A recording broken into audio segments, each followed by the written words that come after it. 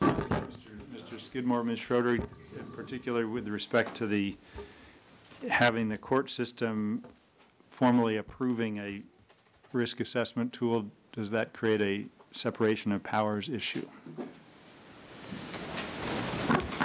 Mr. Skidmore looks like he got the short straw.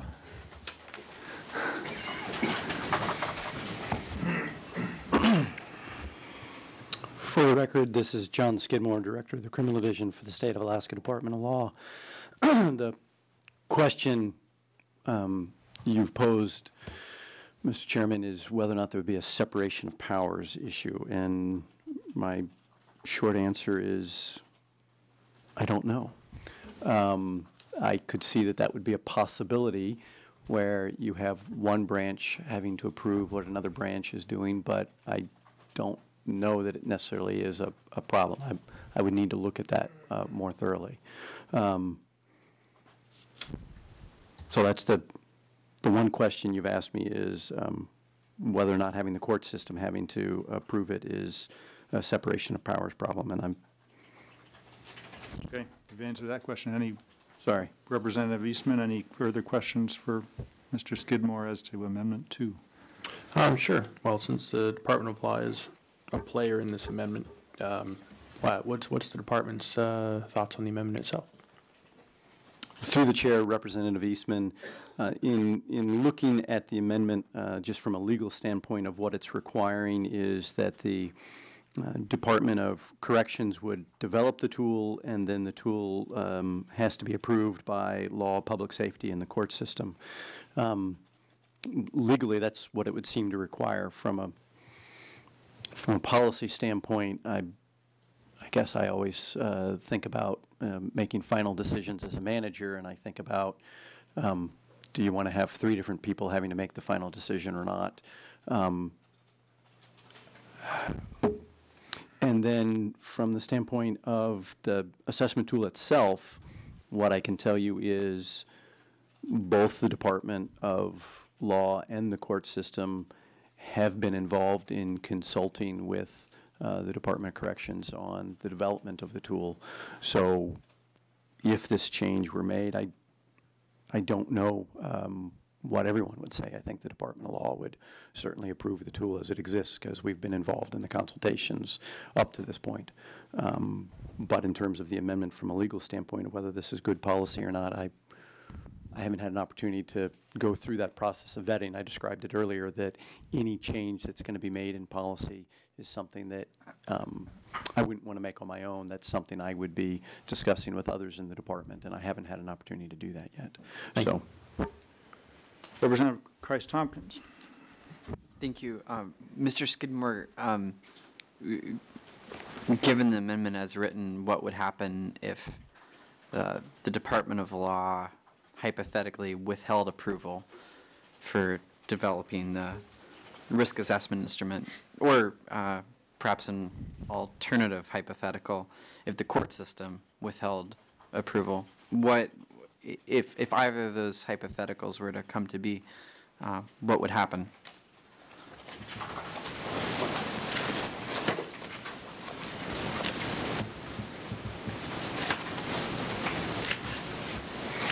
Through the chair, Representative Christ-Tompkins, I think that if any one of the 3 entities listed there were to not approve the tool, then it would not be allowed to be used.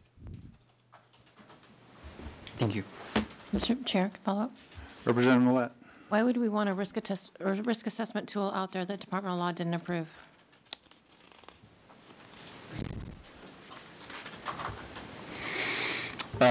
Through the chair, Representative Millett, I think it ultimately comes down to a policy question of who is it that you want to have to make the final approval. Do you want it to be the Department of Law? If I try and step back as a representative of the Department of Law and come at it from a societal standpoint, do you want the prosecutors to be deciding whether or not an assessment tool is appropriate for the release of a person that's incarcerated? I could certainly see there are some in society that might not agree with that. So I think it really is just a policy call of who it is you ultimately want to have make that determination. Thank you. I see that the court system attorney is here, so thank you, Ms. Mead, for responding quickly to our call.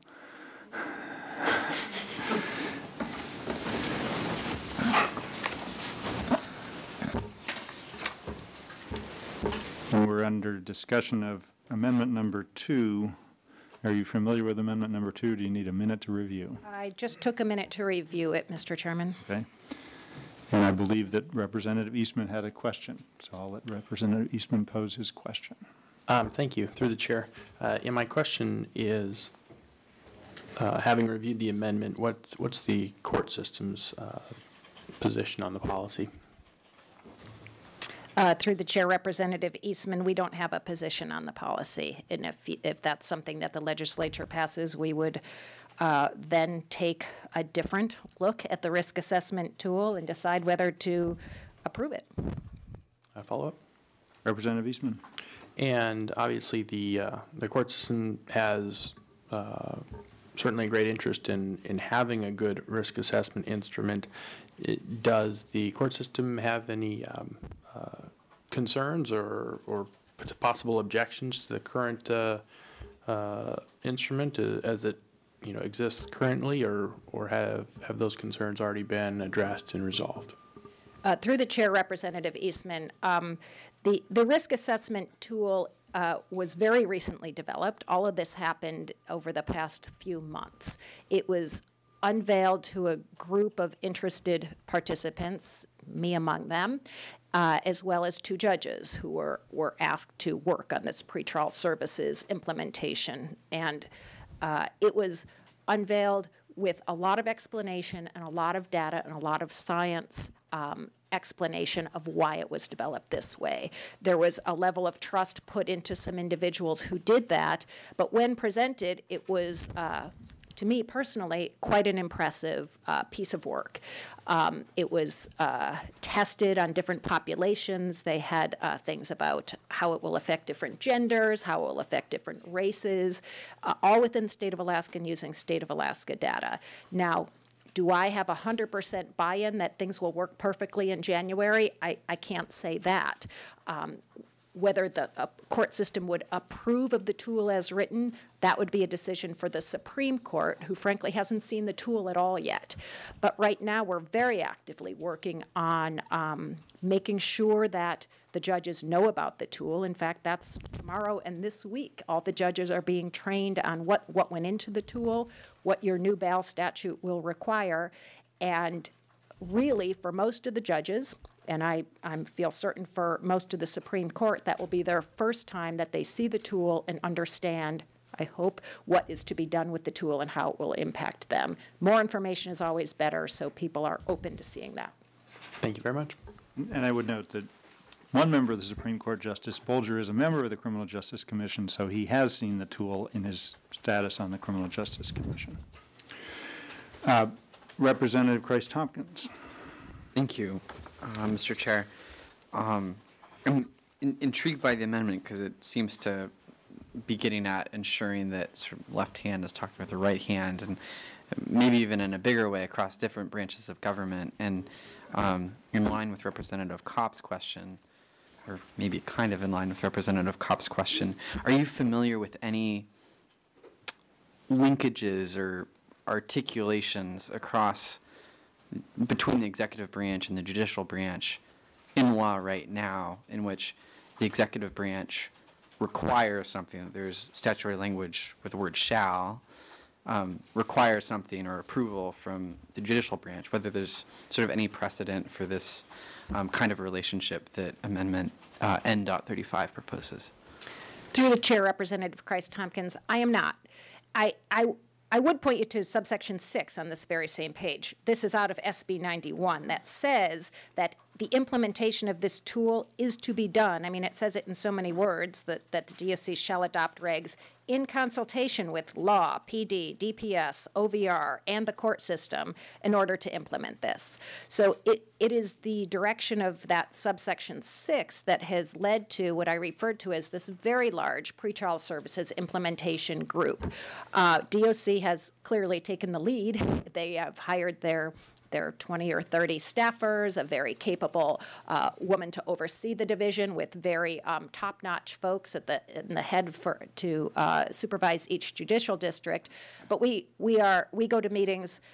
Almost my full-time job is going to the meetings to see how it's going. People from the judicial branch give input, me included, and it is considered and done. They're very accommodating. Now again, it's maybe words. I'm not aware that anything would be sunk if the Supreme Court says, sorry, no approval. I'm not aware of that happening anywhere else in statute. But right now, it seems to be a group that's operating effectively under 6. Follow-up? Representative Christ-Tompkins. So noting subsection 6, which is about consultation, sort of a strong suggestion but not a requirement, I just wanted to confirm you're not aware of any sort of articulation between executive branch and judicial branch that requires approval for the executive branch to do something, or requires judicial branch granting approval in order to do something. Through the chair, Representative Christ-Tompkins, I'm fairly certain that that doesn't exist elsewhere, although there are other suggestions to consult with the other branches. And if I may, Mr. Chair, Sure, Representative Christ-Tompkins. sort of positing an idea, I mean, I do like the idea of the communication and agency collaboration, ideally, which I think we all hope is going to happen regardless of whether this amendment goes forward or not. And hopefully there is this coordination on the Justice Commission and in the executive branch. But I mean, just to sort of put it out there, perhaps looking at revising the amendment to be more in that sort of consultation vein and require the consultation, but maybe not a hard approval. I'll just put that out there, maybe for future discussion. Representative Fansler. This is more of a comment, if that's okay, since we're in discussion.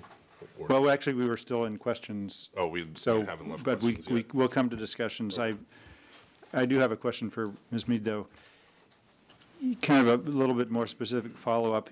Here, what you've got, in Section 5, under the law as currently framed, the Department of Corrections comes up with an assessment tool using regulations that, if they haven't been adopted, they certainly include a bunch of people, or a bunch of agencies. But you've got the prosecutor's office who may or may not agree with the determination about how a particular defendant is released. They would be appearing before a judge who works for the court system, and we want that person to be independent. Are there separation of powers issues that come up if you have the court system essentially approving the assessment tool and formally taking that step that arise now when you're asking a judge to independently decide, what do I do about an objection from the Department of Law as to what's in a risk assessment tool? Does that start trending into separation of powers issues and impacting independence of the courts?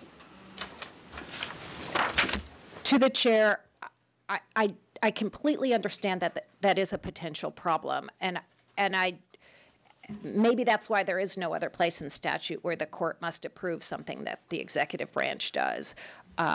Because if the court is on record as saying, I believe in this tool and I believe it is accurate, that leaves little room for somebody, likely a defense person in that scenario, to challenge the tool or think, but it didn't take into account the person's employment history or something like that.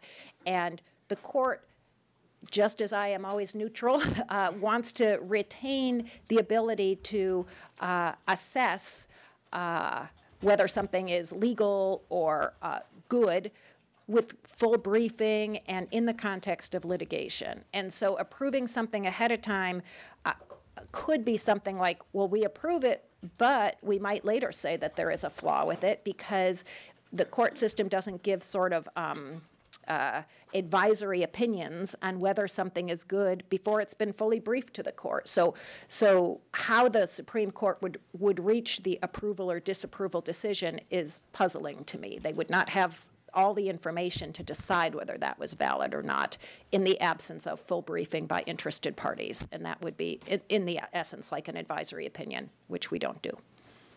Representative Hansler, a question? Yeah, And then we'll turn to discussion of the amendment and Through hopefully the- break for lunch fairly quickly. Through the chair, thank you. I guess I just, forgive my naivety, but that's not the right word. But who would be making these decisions that would be approving these at each of these different levels? Is this the Supreme Court is approving this? Is this someone else when you're talking about the court system? Through the chair, Representative Fansler, the court, this amendment says that the Alaska court system would have to approve something. To me, the only person who could do that is some decision by the Alaska Supreme Court. We don't have Superior Court judges or administrators that work for the court system deciding whether something another branch did is valid or good policy. We don't do that. And so that would have to be something by the Supreme Court. And again, the Supreme Court wouldn't really have the information to make a binding decision about whether something that the DOC has created is useful or helpful or efficient or not. So it's 5 after 12. I wanted to break for lunch at noon. If we want to go to discussion, and I don't want to cut off questions if people have questions. If we want to go to discussion, I'm willing to try to push through and we'll act on this amendment before we break for lunch. But if there's more questions, I'm thinking we should break for lunch. Let's break for lunch. Representative Eastman. Well, I just say I'm fine with breaking for lunch now. I know we've heard from courts Okay, and well, we'll Department of go ahead Law. and- Can we'll go ahead and can we get Department of Public Safety in the queue so we can ask them as well? For after lunch. We will try. Thank you. We're going to recess until